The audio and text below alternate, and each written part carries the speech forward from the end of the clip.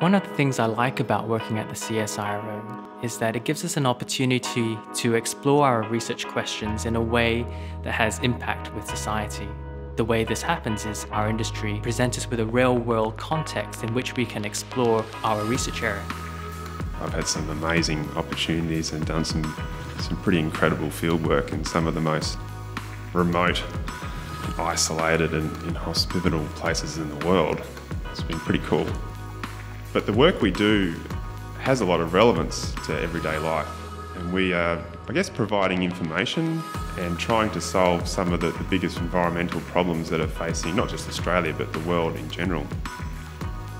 CSIRO has been a great place for me to work, especially as a woman, because I've had 3 children, so therefore 3 lots of maternity leave, and my managers have always been incredibly supportive.